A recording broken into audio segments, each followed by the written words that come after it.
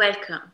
This video message is broadcasted from one of the historic capitals of hysteria, the city of Vienna in Austria. My recording studio is the bedroom, the home office of many of us in this time of remote teaching, researching, and studying.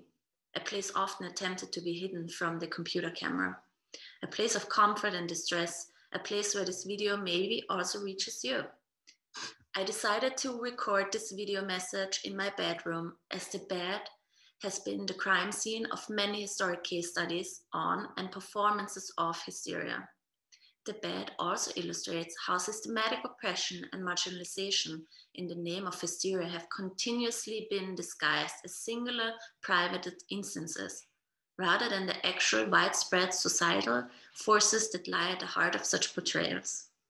The bed is also the location where the daily contagiously viral news circuit of hysterical media finds us right after we awaken and before we try desperately to fall asleep, often shaping the mood of our day to come. Confronted with the seemingly never-ending flood of information around public discussion of hysteria, we might ask, is this a new age of hysteria? It appears that there is an epidemic of hysteria in the United States, which is the locus of this discussion, but also beyond such porous concepts of borders. In response to the new iteration and the uses of hysteria, this self-guided online conference seeks to understand these timely convulsions of hysteria, politics, and performance strategies in the light of the upcoming US presidential election in fall 2020 that already promises an intensification of hysterical discourse. Whereas previous hysteria studies have been favoring the singular hysteric, this project is dedicated to bridging the research gap from the individual to the collective hysterical body in current public discussions. On such pressing topics as the COVID-19 pandemic, the Black Lives Matter protests, or climate change, among many others, that address social injustice and human rights violation that have just become more transparent in recent months, and that evidently changed previously established notions of race, gender, and class around the representation of hysteria. Critical race and sexuality studies will be discussed in the following presentations in terms that can address how hysteria is still instrumentalized to disenfranchise and discredit those who speak up and protest against social injustice, but also how hysteria and the performance repertoire associated with this term is reclaimed as a form of empowerment, and two, how, for example, white supremacy, or what Erica Edwards calls conservative histrionics, can be read as a form of hysteria. It is therefore the aim of the self-guided online conference to investigate the multitude of dynamics that come into play when hysteria is summoned to discuss pressing topics of our time. The guest speaker will also shine light on the too often neglected parameters of race and gender that haunt the term since its early beginnings and they very evidently come to the forefront in those current discussions. We will see that concepts of race have been at the core of the hysterical project and have been cemented into its foundation for centuries. I'm following here the influential work of Sander L. Gilman and his peers who have demonstrated how race has been at the core of representations and imaginations of hysteria since the very beginning. As Alice Weinbaum has demonstrated in her book Wayward Reproductions, even Sigmund Freud, who is until today a much-cited reference when it comes to all things hysterical, was himself influenced in his studies on hysteria by racist, anti-Semitic, and sexist discourse of his time. In addition, several papers have unveiled the homophobic and anti-Semitic presumptions of such hysterical iconic case studies as Dora or Anna O, and the unfortunately too often forgotten male and queer medical performers that have proven that the dynamics that come into play to oppress, violate, and dispossess under the label of hysteria are much more complex than the prevailing notion of the singular white girl and young woman who are still the center of artistic and academic attention when it comes to hysteria. This program starts with Professor Erica Edwards, who looks in her presentation Terror, Contagion, and the Psychopathology of Empire, on Black conservative histrionics at a group of public performances of Kentucky Attorney General Daniel Cameron and his Black histrionics affected the now familiar move of making Black protest appear hysterical. Professor Edwards sees Blackness that surfaces in Cameron's speeches as histrionics as a crucial point in negotiating between racial terror and late imperial power, which she illustrates through her most recent studies on Black women and the culture of US empire. Professor Kathleen McHugh shows in her presentation Hysterical Intersections, Projection, Conversion, Rage, how the emotion of anger as a powerful hysterical emotion is prevailing today and shifts through conversion from the psychological to the social.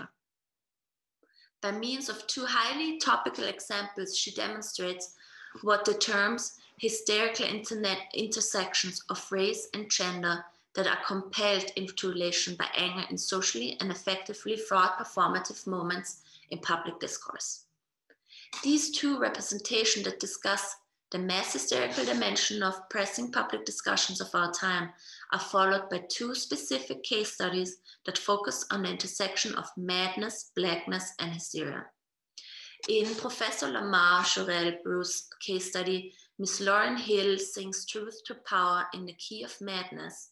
He muses on how pundits used hysteria as an analytic for reading Hill's performance practice at the turn of the 20th century, and how Hill blackened and radicalized the figure of the hysteric.